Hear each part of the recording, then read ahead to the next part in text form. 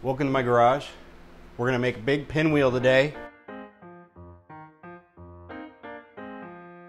Using this big piece of aluminum and the other parts we got here. Bicycle hub, rivets, a little aluminum plate, and some other tools. Let's do it.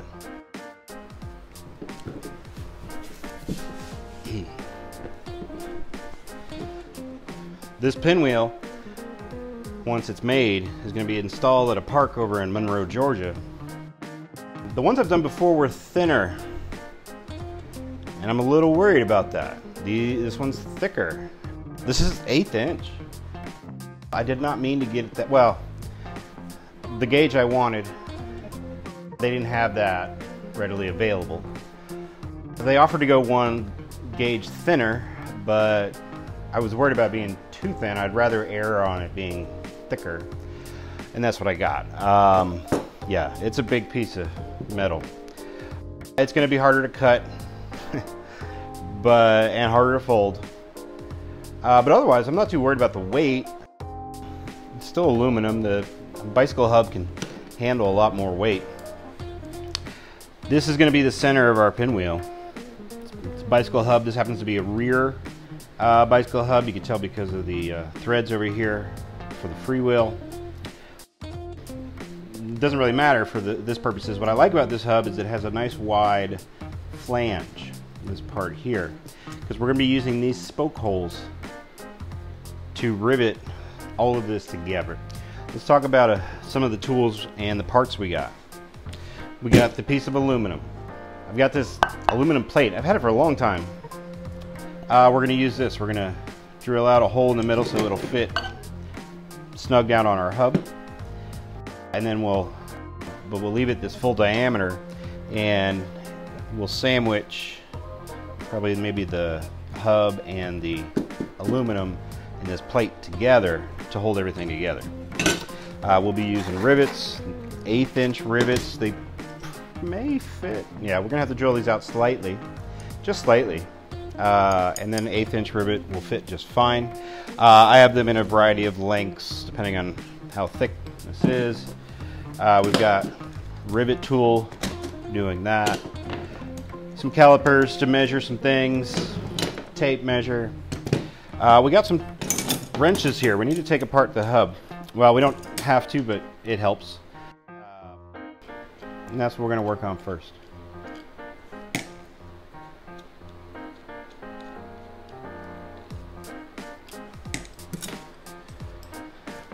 These are cone wrenches, they're called. They're very thin, 1/8 inch or so, less than 2 millimeter thick. They come in a variety of sizes, generally metric. 13, 14, 15, 16, and 17 millimeters do most bike wheels. Put 1 cone wrench on this nut, 1 appropriate size cone wrench on this nut, twist them away from each other, then we can start taking this apart. You might want to take it apart for a couple of reasons. One, we may want to respace where this hub is on this axle. The way I'm installing this pinwheel, it is all going to be it's going to be cantilevered out, so it's going to be installed on one end, so I can shift as much as I want of the axle over to one side.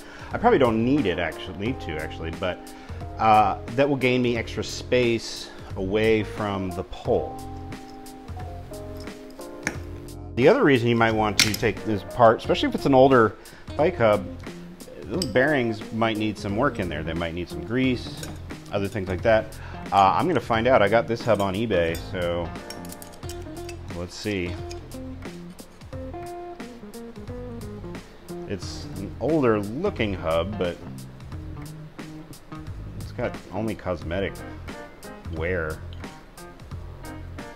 It doesn't look like there's ever been spokes seated on it. I don't think so. Alright, so we get this out. Now we can slide out the hub. If we do it gently, we hopefully won't disturb the bearings. I think these bearings look great. I don't think this hub has ever had any significant use. I think it's just old. Over here we've got, this is the cone, it's called. It fits up against the bearings, and the bearings sit on what is that, the race inside? I don't know, it's been a while. Yeah, so I don't need to really grease it or anything, but I will take this opportunity to do some measurements. It's a little easier when we don't have the axle in the way. I want to see the diameter of the spoke holes. Alright, so we got... Alright, so we measured it. Put it back together.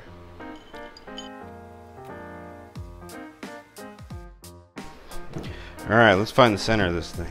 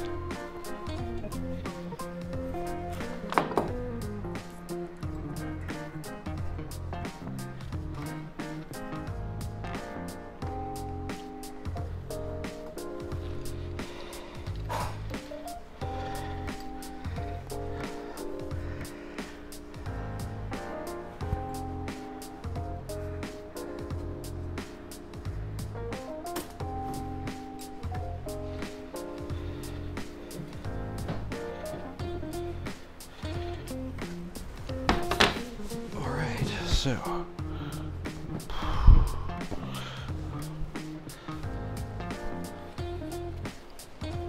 alright, we're going to mark the center. I'm not drilling all the way through. I'm going to drill on low, just trying to get a mark.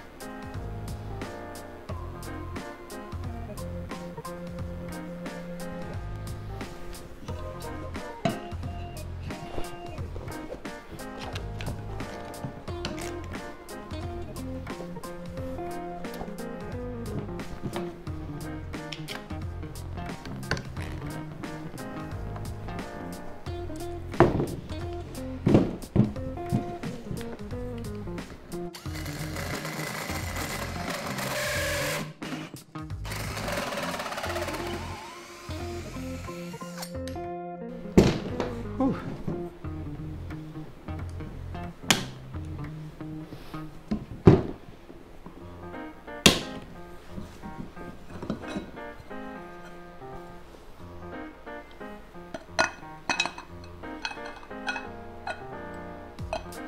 Beautiful.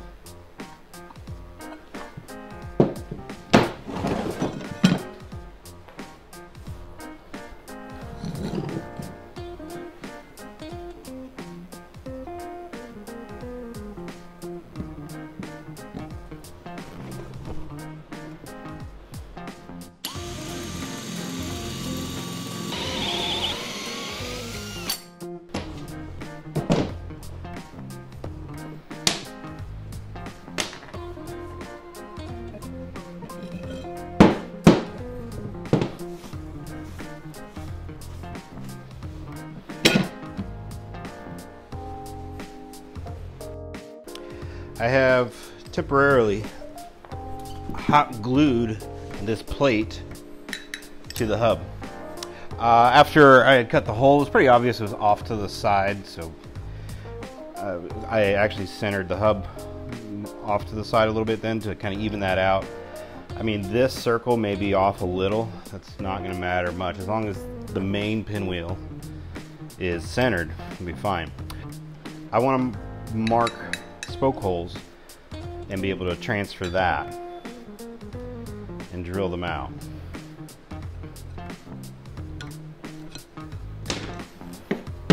And we've got our spots marked. Let's go ahead and really mark them.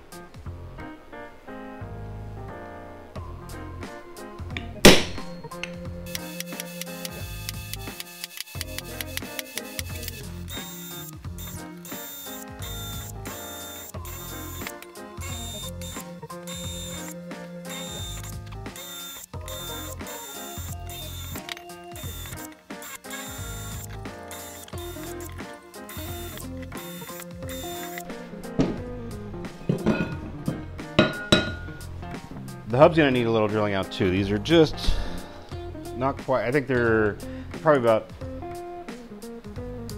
well, they're just too small.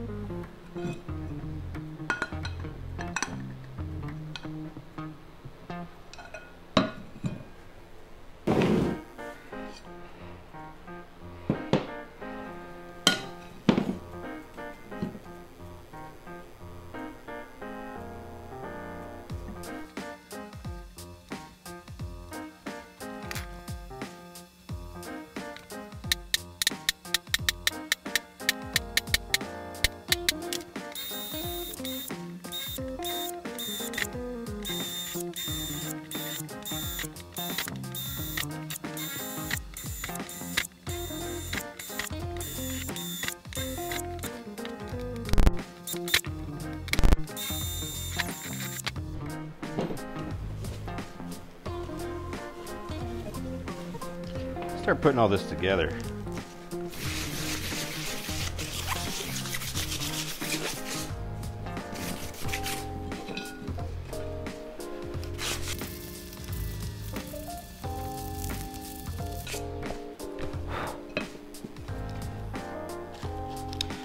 So first thing I need to do is select a rivet.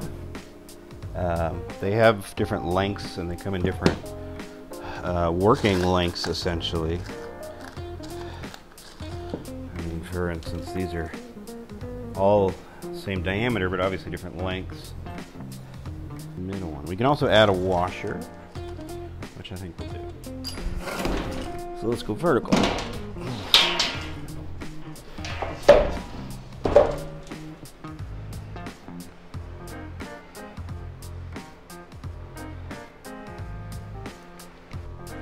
So the big plate we'll put on one side and then the hub on the other. I'll start with a rivet.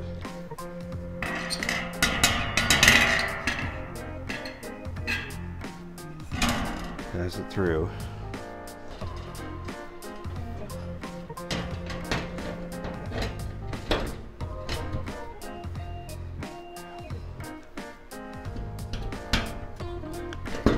Now I don't want to tighten it too much. There's the flange has a little bit of a cant on it. If I snug this too far down, then the other side won't work very well. And of course, the odds of all of these holes lining up perfectly is not great.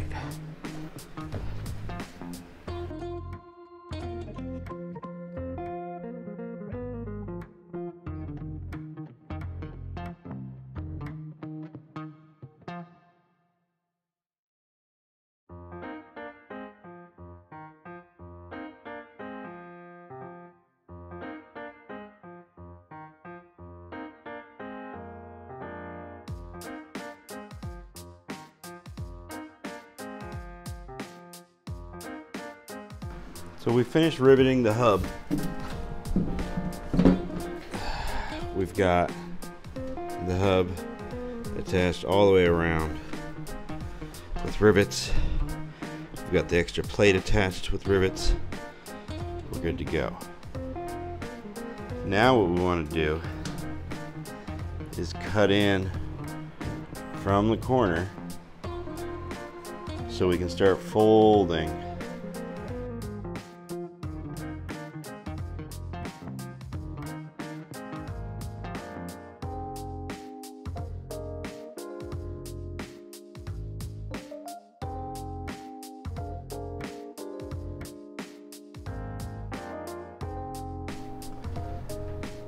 So I was working with the pinwheel and I got the big piece of metal with the hub fixed to the middle,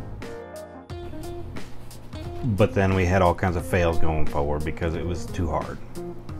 The first thing I had to do was cut in at the corners just like you do to make a pinwheel. The idea is just folding these over into these corners. The problem was, again, the thickness. So first, to cut this on the aluminum, I used a jigsaw. It worked great. With thinner metal, I just used snips. But with the thicker one, the jigsaw worked great. So that solved problem one. Problem two, folding it. Much like this cardboard, it's fairly stiff, and I folded it. I didn't want to crease it. I want a gentle curve. Oh, that proved extremely difficult. So I spent time trying. I couldn't fold it really by hand. Eventually, I had to beat it into submission.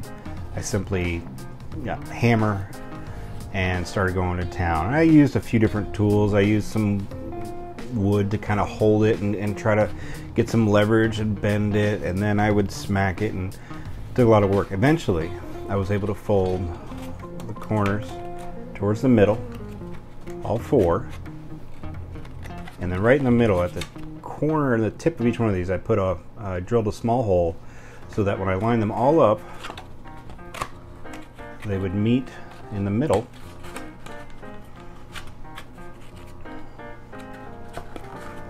Just like this, and then I just bolted it right there, with the hub being centered in the back, and actually the hub was really kind of on this side as I folded it in. So, however you need to do it, you know, try, if you've got thin enough metal, just manhandle it, push it, bend it. This metal was too thick. I had to get out the hammer and whack and whack and whack, and it worked. We had a nice pinwheel. It works great. Thanks.